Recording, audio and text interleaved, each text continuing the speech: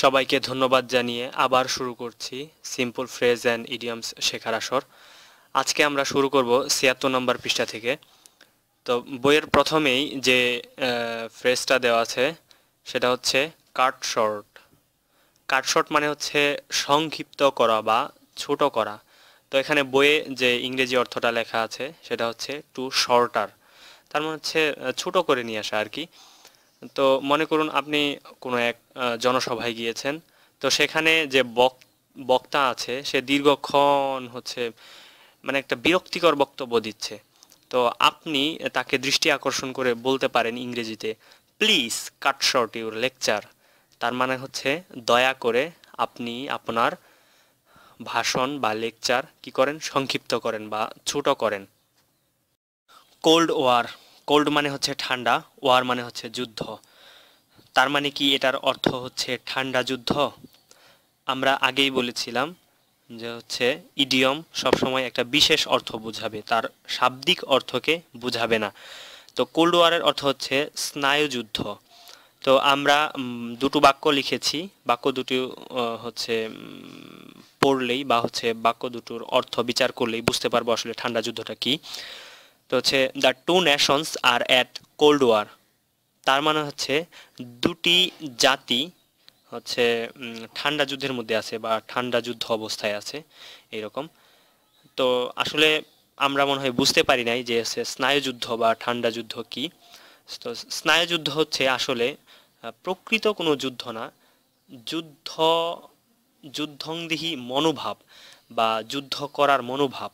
তো পৃথিবীতে এমন একটা সময় ছিল যে যখন সোভিয়েত ইউনিয়ন বা রাশিয়া এবং হচ্ছে আমেরিকার মধ্যে একটা হচ্ছে শত্রুতা ভাব ছিল, যে একে অন্যের বিরুদ্ধে যুদ্ধ করার প্রস্তুতি নিচ্ছিল, কিন্তু আসলে কিন্তু তারা হচ্ছে যুদ্ধ করে নাই। তো হচ্ছে তারা শুধু মানে প্রস্তুত হয়েছিল যে সে যদি আমাকে আঘাত করে, আমেরিকা যদি রাশিয়াকে আঘাত করে তাহলে রাশিয়া যুদ্ধ করবে, এবং রাশিয়া যদি আমেরিকাকে আঘাত করে তাহলে হচ্ছে আমেরিকা যুদ্ধ করবে। তো এইরকম যে মনোভাব যে হচ্ছে দুইজনেই প্রস্তুত থাকা যুদ্ধের জন্য, তো এইরকম অবস্থাকে আসলে স্নায়ুযুদ্ধ বলা হয়। তো এর তারপর আমরা লিখেছি দেয়ার ওয়াজ এ cold war between USA and USSR. তার মানে হচ্ছে ইউএসএ এবং ইউএসএসআর এর মধ্যে ঠান্ডা যুদ্ধ বা স্নায়ুযুদ্ধ, আমরা স্নায়ুযুদ্ধই বলবো, স্নায়ুযুদ্ধ ছিল। তো এখানে আমরা লিখেছি ইউএসএ, ইউএসএ মানে হচ্ছে ইউনাইটেড স্টেটস অফ আমেরিকা, তার মানে আমেরিকা। আর হচ্ছে ইউএসএসআর, এটার অস্তিত্ব বর্তমানে নেই। তো হচ্ছে এটা সোভিয়েত ইউনিয়নকে বোঝাতো। ইউএসএসআর এর ফুল মিনিং হচ্ছে ইউনিয়ন অফ সোভিয়েত সোশ্যালিস্ট রিপাবলিকস। তার মানে হচ্ছে রাশিয়া এবং হচ্ছে আজারবাইজান, তারপর হচ্ছে এই মানে সমগ্র অঞ্চল নিয়ে, কাজাকিস্তান, এরকম অনেকগুলো রাষ্ট্র নিয়ে রাশিয়ার সোভিয়েত ইউনিয়ন গঠিত ছিল, যেটা হচ্ছে ৯০-এর দশকের ওই দিকে হচ্ছে ভেঙে যায়, ভেঙে ১৫টি রাষ্ট্র হয়। তো হচ্ছে সেটাকেই হচ্ছে সোভিয়েত ইউনিয়ন বলা হতো। তো এমন একটা সময় ছিল যে হচ্ছে আমেরিকা এবং হচ্ছে রাশিয়ার সাথে এরকম একটা কোল্ড ওয়ারের সিচুয়েশন ছিল, যে একে অন্যকে আক্রমণ করার জন্য প্রস্তুত ছিল, কিন্তু আসলে হচ্ছে তারা যুদ্ধ করেনি। এরকম অবস্থাকেই হচ্ছে কোল্ড ওয়ার বা স্নায়ুযুদ্ধ বলা হয়। Dead letter. তো ডেড লেটারের শাব্দিক অর্থ হচ্ছে মৃত চিঠি। এটা আবার কেমন হলো মৃত চিঠি? আসলে আমরা আগেই বলেছি যে হচ্ছে ইডিয়ম একটা বিশেষ অর্থকে বুঝাবে। তো ডেড লেটারের অর্থটা হচ্ছে যেটা কার্যকর নয়, বা হচ্ছে যেটা মারা গেছে আর কি, যেটা প্রচলিত নয়, এরকম অর্থে ডেড লেটার এই ইডিয়মটা ব্যবহৃত হয়। তো হচ্ছে আমরা তিনটা সিনোনিমস লিখে দিয়েছি। প্রথমটা হচ্ছে নট ইন ফোর্স, তার মানে হচ্ছে কার্যকর না, বা ফোর্স অর্থ হচ্ছে শক্তি বা হচ্ছে কার্যকর, যেটা বর্তমানে আছে এরকম আর কি। তো নট ইন ফোর্স মানে হচ্ছে কার্যকর না। তারপরে আমরা লিখেছি হচ্ছে ইনঅ্যাক্টিভ। ইনঅ্যাক্টিভ খুবই সহজ, মানে অ্যাক্টিভ না, তার মানে হচ্ছে কার্যকর না। তারপরে আমরা লিখেছি শব্দটা একটু অপরিচিত, লেথার্জিক। লেথার্জিক মানে হচ্ছে বোঝায় অবসন্ন, যেটা হচ্ছে যেটা মানে কাজে দেয় না এরকম আর কি, যেটা নিস্তেজ হয়ে গেছে, যেটা দুর্বল হয়ে গেছে, এরকম অর্থে হচ্ছে লেথার্জিক এই শব্দটা ব্যবহার করা হয়। তো এখানে যে সেন্টেন্সটা আমরা লিখেছি এটা হচ্ছে বইয়ের sentence, this law is a dead letter নাও। তার মানে হচ্ছে এই আইনটি এখন অপ্রচলিত বা এই আইনটি চলে না, বা আপনারা বলতে পারেন যে এই আইনটি মৃত, এরকম। তবে হচ্ছে এই আইনটি অপ্রচলিত, এটাই হচ্ছে সবচেয়ে ভালো লাগে। তার মানে আমরা বলবো this letter is a dead letter নাও। তার মানে হচ্ছে বর্তমানে এই আইনটি অপ্রচলিত। ডেড ল্যাঙ্গুয়েজ, তার মানে হচ্ছে অপ্রচলিত ভাষা, মানে যে ভাষায় মানুষ কথা বলে না সেই ভাষাটাকেই হচ্ছে ডেড ল্যাঙ্গুয়েজ বলা হয়। আমরা যে সেন্টেন্সটা লিখেছি সেটা হচ্ছে বইয়ের সেন্টেন্স। তো এটা হচ্ছে সংস্কৃত ইজ এ ডেড ল্যাঙ্গুয়েজ নাও। তার মানে হচ্ছে বর্তমানে সংস্কৃত হচ্ছে একটি অপ্রচলিত ভাষা। ডগ ইন দ্য ম্যাঙ্গার পলিসি, ইডিয়মটা খুবই মজার। তো হচ্ছে এই ইডিয়মের অর্থ বোঝার জন্য আমরা নিচে একটা ছবি দিয়ে দিয়েছি। আপনারা ছবিতে দেখতে পাচ্ছেন হচ্ছে একটা কুকুর আর হচ্ছে একটা ঘোড়া। তো কুকুরটা হচ্ছে খড়ের গাধার উপরে বসে আছে এবং হচ্ছে ঘোড়াটা তেড়ে আসতেছে। তার মানে হচ্ছে বোঝাচ্ছে কুকুরটা খড়ের গাধার উপরে বসে আছে এবং ঘোড়াটা হচ্ছে খড় খেতে যাচ্ছে, কিন্তু কুকুরটা হচ্ছে খড় খেতে দিচ্ছে না। তো এখানে কুকুর হচ্ছে খড় খেতে পারে না বা হচ্ছে খায় না আর কি। কুকুর তো মাংসাশী প্রাণী, কুকুর ঘাস খড় এগুলো খায় না। তো ঘোড়া কিন্তু হচ্ছে খড় খায়। তো এখানে কুকুর সে খড়ের গাধা দখল করে আছে এবং ঘোড়াকে সে খেতে দিচ্ছে না। এইরকম যে ব্যক্তির কাজকর্ম বা এইরকম কাজকর্মকেই হচ্ছে ডগ ইন দ্য ম্যাঙ্গার পলিসি বলা হয়। তার মানে এক কথায় যে আমি যেটা পারি না বা আমি নিজেও করব না বা পারি না এবং সেটা অন্য কেউ করতে দেব না, এরকম আর কি। তো এটার ইংরেজিতে অর্থ বইয়ে দেওয়া আছে আননেসেসারিলি অবস্ট্রাক্টিং আদার। তার মানে হচ্ছে অপ্রয়োজনীয়ভাবে অন্যকে বাধা দান করা। তো এটার হচ্ছে আমরা সেন্টেন্স লিখেছি, বইয়ের sentence, I do not support your dog in the ম্যাঙ্গার policy. তার মানে হচ্ছে আমি তোমার ডগ ইন দ্য ম্যাঙ্গার পলিসি এটা হচ্ছে সমর্থন করি না। আসলে ডগ ইন দ্য ম্যাঙ্গার পলিসি এটার হচ্ছে এক্স্যাক্ট বাংলা কি আসলে আমার জানা নাই। আশা করি বাংলা না বললেও হচ্ছে ছবির মাধ্যমে আপনাদেরকে ডগ ইন দ্য ম্যাঙ্গার পলিসি বোঝাতে পেরেছি। এন্ড ইন স্মোক, এই ইডিয়মটার অর্থ হচ্ছে ব্যর্থ হওয়া। তার মানে হচ্ছে ইন্ড হচ্ছে শেষ, ইন স্মোক তার মানে হচ্ছে ধোঁয়ায়। একটা জিনিস যদি ধোঁয়ার মধ্যে গিয়ে শেষ হয় সেটা কিন্তু আসলে পরিষ্কার হয় না। ধরুন আপনি চোর ধরতে দৌড়াচ্ছেন দৌড়াচ্ছেন দৌড়াচ্ছেন, হঠাৎ করে চোরটা হচ্ছে একটা ধোঁয়ার আবেশে লুকাইলো, তাহলে কিন্তু আপনি সেই চোরটাকে হারায় ফেলবেন বা হচ্ছে ধরতে পারবেন না। তার মানে আপনি ব্যর্থ হলেন আর কি। তো হচ্ছে ধোঁয়ার কারণে আপনি কিছু দেখতে পারতেছেন না। তো এইরকম সিচুয়েশনকে হচ্ছে ব্যর্থ সিচুয়েশন বা ব্যর্থ অবস্থা বা ব্যর্থ কর্ম বোঝায়। তো দুটো সিনোনিমস আমরা লিখে দিয়েছি। প্রথমটা হচ্ছে টু বিকাম ইউজলেস, তার মানে হচ্ছে ইউজলেস মানে হচ্ছে মানে ব্যবহার অনুপযোগী, তার মানে হচ্ছে ব্যবহার অনুপযোগী হয়ে যাওয়া। এবং হচ্ছে তারপরে লিখেছি ফেইল মানে হচ্ছে ব্যর্থ হওয়া। সেন্টেন্সটা হচ্ছে বইয়ের সেন্টেন্স। তো সেন্টেন্সটা হচ্ছে all his attempts ended in smoke. তার মানে হচ্ছে তার সকল প্রচেষ্টা ব্যর্থ হলো বা তার সকল প্রচেষ্টা ব্যর্থতায় পর্যবসিত হলো, এরকম অর্থ হচ্ছে। এভরি আদার ডে, এই ইডিয়মটার অর্থ হচ্ছে মানে একদিন পর পর বা একদিন বিরতি দিয়ে এরকম। তো এটার ইংরেজিতে অর্থ দেওয়া আছে অন অল্টারনেট ডে, তার হচ্ছে বিকল্প দিনে এরকম আর কি। অল্টারনেট অর্থ হচ্ছে বিকল্প, তার হচ্ছে এটা বোঝায় যে একদিন পর পর বা হচ্ছে একদিন মাঝখানে রেখে রেখে এরকম। তো হচ্ছে এখানে আমরা দুটো সেন্টেন্স লিখেছি। প্রথমটা হচ্ছে take the medicine every other day. তো ডাক্তার আপনাকে হচ্ছে বলতেছে যে হচ্ছে টেক দ্য মেডিসিন, তার মানে হচ্ছে ওষুধ খাবেন এভরি আদার ডে, তার মানে একদিন পর পর। এখানে টেকের অর্থ হচ্ছে খাওয়া বোঝাচ্ছে বা নেওয়া বোঝাচ্ছে। তো খাওয়াই আমরা বলবো, যদি এটা খাওয়ার ওষুধ হয় তাহলে খাওয়া অর্থে ব্যবহার করা হবে। আর যদি হচ্ছে কোনো মালিশের ওষুধ হয় তাহলে কিন্তু সেটা মালিশ অর্থ এরকম বোঝাবে আর কি। মোট কথা হচ্ছে ওষুধটা ব্যবহার করা, এই অর্থে টেকটা ব্যবহার করা হচ্ছে। তো হচ্ছে 2 নাম্বার সেন্টেন্স, সেটা আমরা লিখেছি come to LHB every other day. তার মানে হচ্ছে LHB তে আসো একদিন পর পর। এখানে LHB হচ্ছে লাইট হাউস অফ বসরা, তার মানে হচ্ছে আমাদের প্রতিষ্ঠানের নাম। তো আপনি যদি কাউকে আসার জন্য দাওয়াত দেন যে হ্যাঁ কবে কবে আসবো আমি লাইব্রেরিতে, তখন হচ্ছে আপনি বলতে পারেন যে হচ্ছে come to LHB every other day, তার মানে হচ্ছে একদিন পর পরে লাইব্রেরিতে আসো বা হচ্ছে লাইট হাউস অফ বাসুরাতে আসো। ফল ফ্ল্যাট এই ইডিয়মটার অর্থ হচ্ছে নট টু বি ইফেক্টিভ। তার মানে হচ্ছে কার্যকর না হওয়া বা ফলপ্রসূ না হওয়া, এক কথায় হচ্ছে সফল না হওয়া আর কি। তো হচ্ছে আমরা দুটি সেন্টেন্স লিখেছি। এ নাম্বারে হচ্ছে the plan fail flat for want of money. তার মানে হচ্ছে টাকার অভাবে তার পরিকল্পনাটি কার্যকর হলো না বা ব্যর্থ হলো এরকম। বি নাম্বারে আমরা লিখেছি my advice fail flat on him. আমার উপদেশ তার উপরে কার্যকর হলো না, তার মানে হচ্ছে ব্যর্থ হলো এইরকম। ফেয়ার ওয়েদার ফ্রেন্ড, এখানে তিনটি শব্দ নিয়ে একটা ইডিয়ম গঠিত হয়েছে। ফেয়ার অর্থ হচ্ছে ভালো বা সুন্দর, ওয়েদার অর্থ আবহাওয়া, আর ফ্রেন্ড অর্থ আমরা সবাই জানি বন্ধু। কিন্তু এটা যেহেতু একটা ইডিয়ম, এই জন্য এটার হচ্ছে একটা বিশেষ অর্থ দাঁড়াবে বা বিশেষ অর্থে ব্যবহৃত হবে, এবং সেটা হচ্ছে সুসময়ের বন্ধু। বাংলাতে এটার একটা বাগধারা আছে, সেটা হচ্ছে দুধে মাছি, এরকম আর কি বাগধারাটি। আপনারা বাংলা ব্যাকরণ, যে কোনো বাংলা ব্যাকরণ বই থেকে হচ্ছে সুসময়ের বন্ধু এরকম বাগধারাটি দেখে নেবেন।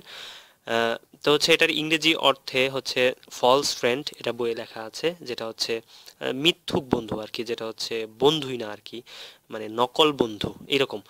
তো যে সেন্টেন্সটা আছে সেটা হচ্ছে fair weather friends never come in hard day. মানে দূর সুসময়ের বন্ধুরা দুর্দিনে আসে না আর কি।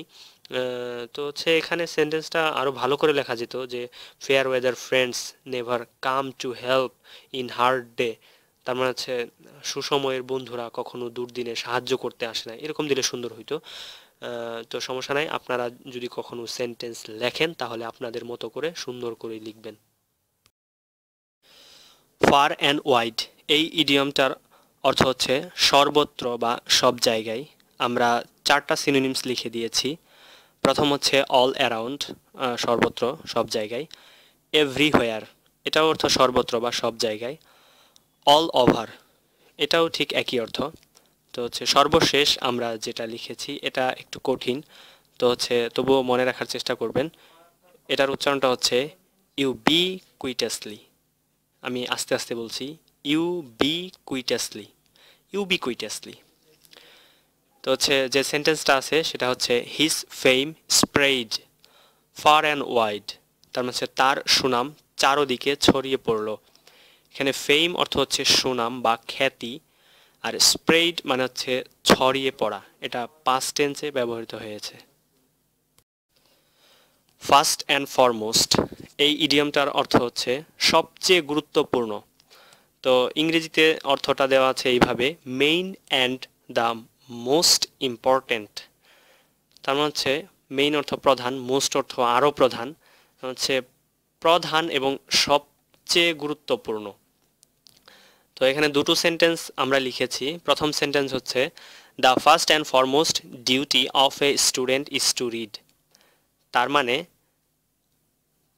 সবচেয়ে প্রধান বা প্রধান কর্তব্য একজন ছাত্রের সেটা কি, সেটা হচ্ছে টু রিড মানে পড়া।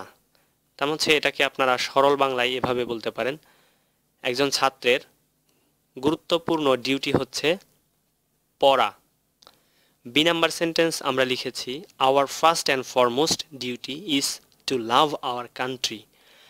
তার মানে আমাদের সবচেয়ে গুরুত্বপূর্ণ দায়িত্ব হচ্ছে দেশকে ভালোবাসা। Flash and blood, flash and blood ইডিয়মটার অর্থ হচ্ছে হিউম্যান নেচার, তার মানে হচ্ছে মানব প্রকৃতি। তো সেন্টেন্সটা হচ্ছে এ flash and blood can not tolerate this torture. তার মানে একটা মানব প্রকৃতি এই অত্যাচার সহ্য করতে পারে না। এখানে টর্চার অর্থ হচ্ছে সহ্য করা বা হচ্ছে টিকে থাকা এরকম, আর হচ্ছে টর্চার অর্থ হচ্ছে অত্যাচার বা যন্ত্রণা।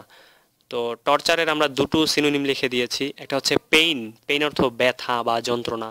অ্যাগোনি, অ্যাগোনি অর্থ হচ্ছে শারীরিক যন্ত্রণা বা শারীরিক ব্যথা বা শরীরের তীব্র ব্যথা এরকম।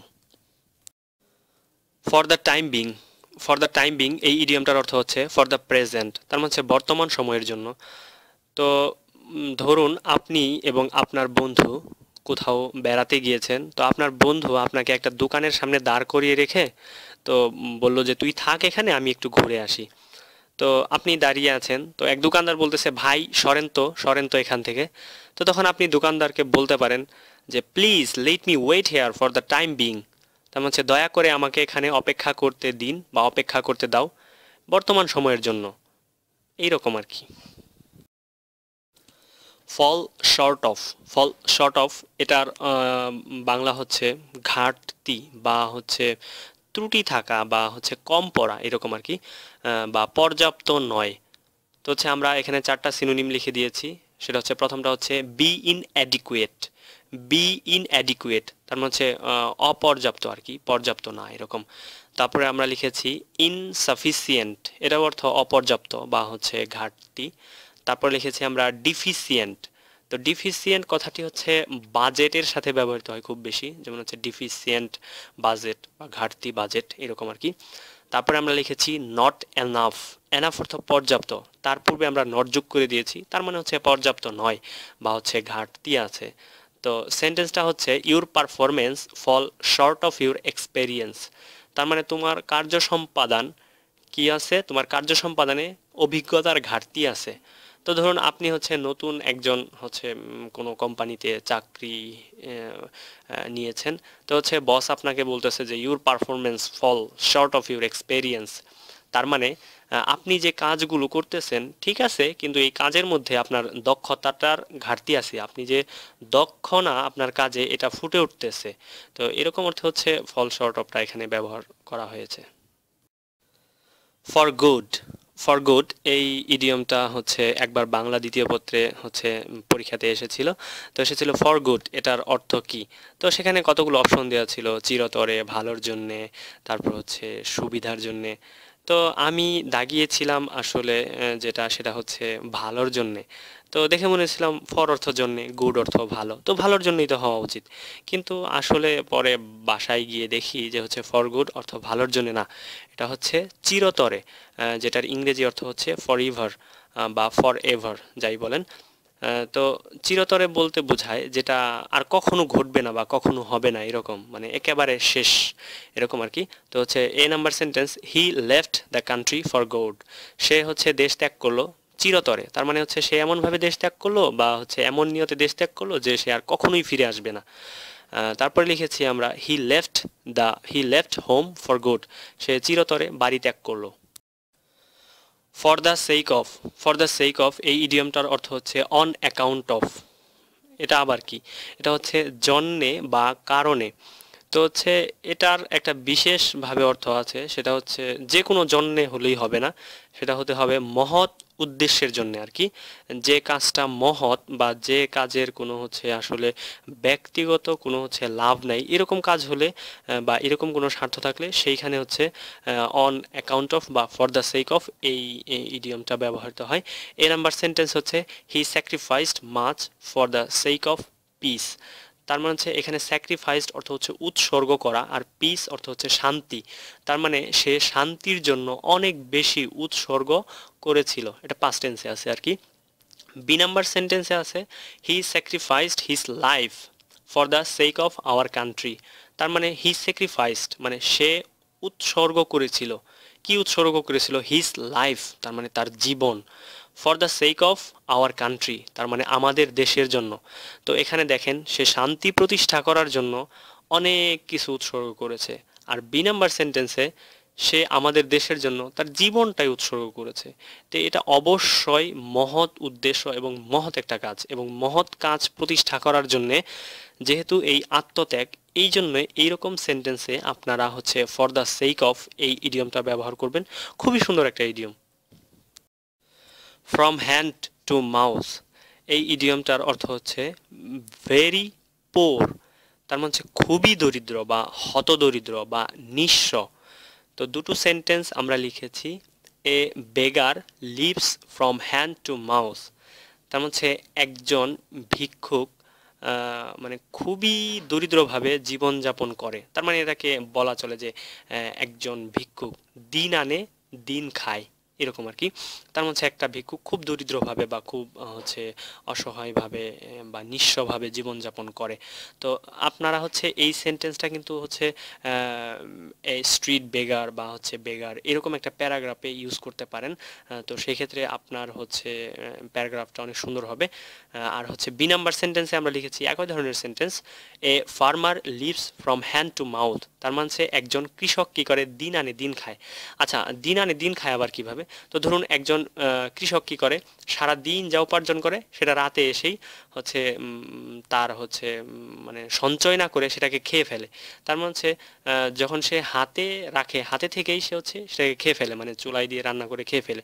এরকম মানে মোট কথা হচ্ছে যে ব্যক্তি তার উপার্জনকে সঞ্চয় করতে পারে না বা হচ্ছে ভবিষ্যতের জন্য জমা করতে পারে না, এরকম যার অবস্থা, তো হচ্ছে তাদের ক্ষেত্রে সাধারণত ফ্রম হ্যান্ড টু মাউথ মানে দিন এনে দিন খাওয়া এরকম হচ্ছে অর্থ বোঝায়। যেমন হচ্ছে একজন রিক্সাওয়ালা, সে যদি হচ্ছে ধরুন সঞ্চয় করতে না পারে, তো তার অবস্থা অবশ্যই দরিদ্র হবে। হঠাৎ করে একটা বিপদ, একটা রোগ সুখ হলে সে তার হচ্ছে রোগ সুখ মানে হচ্ছে সে কিভাবে হচ্ছে মোকাবেলা করবে। তো হচ্ছে এই অর্থে বা হচ্ছে এই দিন এনে দিন খাওয়া এই অর্থে হচ্ছে ফ্রম হ্যান্ড টু মাউথ এই ইডিয়মটা ব্যবহার করা হয়। ফ্রম হেড টু ফুট এই বাগধারাটির অর্থ হচ্ছে আপাদমস্তক বা মাথা থেকে পা পর্যন্ত। তো এটার অর্থ ব্র্যাকেটে দেওয়া আছে, দ্য হোল বডি, তার মানে সমস্ত শরীর। তো ধরুন একটা ছেলে হঠাৎ করে স্কুলে দেরিতে আসছে, তো হেডমাস্টার তাকে হচ্ছে ডেকে পাঠিয়েছে এবং ডেকে পাঠানোর পরে তো তার দিকে এমনভাবে তাকালো যে বড় বড় চোখ করে মাথা থেকে পা পর্যন্ত তাকাচ্ছে। তো এরকম হচ্ছে একটা সেন্টেন্সকে আমরা বইয়ে যেটা দেওয়া আছে সেটা হচ্ছে আমরা লিখে দিয়েছি, the headmaster looked at him, তার মানে প্রধান শিক্ষকটি তার দিকে তাকালো, ফ্রম হেড টু ফুট তার মানে হচ্ছে মাথা থেকে পা পর্যন্ত, বা হচ্ছে হেডমাস্টার তার দিকে আপাদমস্তক তাকালো। Gift of the gap, gift of the gap এই ইডিয়ামটার অর্থ হচ্ছে বাগ্মিতা, যেটার ইংরেজিতে অর্থ দেওয়া আছে এ ট্যালেন্টেড ওরেটর। তার হচ্ছে ট্যালেন্টেড অর্থ হচ্ছে মেধাবী বা বুদ্ধিসম্পন্ন, আর ওরেটর অর্থ হচ্ছে বক্তা বা যে বক্তব্য দেয় তাকে বক্তা বলা হয়। তো নিচে আপনারা একটা ছবি দেখতে পাচ্ছেন, এটা হচ্ছে কার ছবি?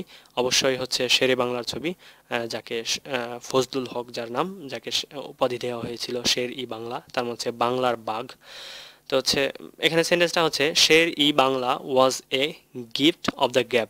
তার হচ্ছে শেরে বাংলা একজন বাগ্মী ছিল, তার হচ্ছে শেরে বাংলা একজন হচ্ছে বুদ্ধিমান বক্তা ছিল। আসলে কিন্তু শেরে বাংলা হচ্ছে অনেক হচ্ছে মেধাবী একজন বক্তা ছিল।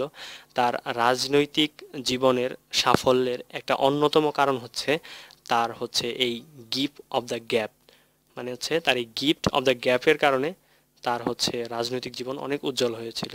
তাছাড়াও হচ্ছে তিনি অনেক হচ্ছে এই বাংলার জন্য হচ্ছে চিন্তা করতেন, এই বাংলাদেশের মানুষকে অনেক ভালোবাসতেন। তো আশা করছি আপনারা তার জীবন সম্পর্কে বিস্তারিত জেনে নেবেন। গোল্ডেন এইজ, গোল্ডেন এইজ এই ইডিয়মটার অর্থ হচ্ছে অ্যান এইজ অফ ডেভেলপমেন্ট, তার মানে হচ্ছে উন্নয়নের সময় বা হচ্ছে সমৃদ্ধির সময়। তো সুন্দর করে বাংলাতে বললে হয় হচ্ছে সুবর্ণ যুগ বা হচ্ছে সোনালী যুগ। তো এ নাম্বার সেন্টেন্সে আমরা লিখেছি queen এলিজাবেথস period is called the golden age of English literature. তো এটাকে আমরা একটু ভেঙে ভেঙে অর্থ করি। কুইন অর্থ হচ্ছে রানী, এলিজাবেথস এখানে আপনারা দেখতে পাচ্ছেন যে এলিজাবেথ এরপরে একটা কমা আছে, তারপর হচ্ছে একটা এস আছে, তো এটাকে বলে অ্যাপোস্ট্রোপি এস। তো অ্যাপোস্ট্রোপি এস থাকলে তো তার অর্থ হয় এরকম, রানী এলিজাবেথের, তার মানে এই যে একটা এর আসলো, এটা হচ্ছে অ্যাপোস্ট্রোপি এস এর একটা কাজ। তার মানে হচ্ছে কুইন এলিজাবেথস পিরিয়ড, তার মানে হচ্ছে রানী এলিজাবেথের সময়, ইজ কল্ড, এটা হচ্ছে প্যাসিভ ভয়েসে ইজ কল্ড মানে বলা হয়, আমি আবার বলছি ইজ কল্ড এখানে অর্থ হচ্ছে বলা হয়, দ্য গোল্ডেন এজ মানে হচ্ছে সোনালী যুগ, অফ ইংলিশ লিটারেচার তার মানে হচ্ছে ইংরেজি সাহিত্যের সোনালী যুগ বলা হয়। তার মানে হচ্ছে রানী দ্বিতীয় মানে রানী এলিজাবেথ যখন শাসন করত সেই সময়ে হচ্ছে ইংরেজি সাহিত্যের ব্যাপক উন্নয়ন হয়েছিল, মানে অনেক হচ্ছে অগ্রগতি হয়েছিল, এই জন্য তার সময়টাকে হচ্ছে বলা হয় সোনালী যুগ বলা হয় ইংরেজি সাহিত্যে। বি নাম্বার সেন্টেন্স হচ্ছে youth is the golden age for building character, তার মানে হচ্ছে যৌবন হচ্ছে সোনালী সময় বা হচ্ছে সুবর্ণ সময় ফর বিল্ডিং ক্যারেক্টার, তার মানে হচ্ছে চরিত্র গঠনের। এখানে বিল্ডিং অর্থ হচ্ছে নির্মাণ করা বা গঠন করা। তো বিল্ডিং যেহেতু চরিত্র, তো সেহেতু আমরা নির্মাণ বলবো না, গঠনই বলবো। গোল্ডেন অপরচুনিটি, গোল্ডেন অপরচুনিটি মানে হচ্ছে অ্যান এক্সেলেন্ট অপরচুনিটি, তার মানে হচ্ছে খুবই চমৎকার সুযোগ, তার মানে হচ্ছে সুবর্ণ সুযোগ বা সোনালী সুযোগ। তার মানে যে সুযোগটা কেউ হাতছাড়া করতে চায় না, যেটা মানে খুবই প্রত্যাশিত এবং সবার আকাঙ্ক্ষিত, এরকম সুযোগকে হচ্ছে গোল্ডেন অপরচুনিটি বলা হয়।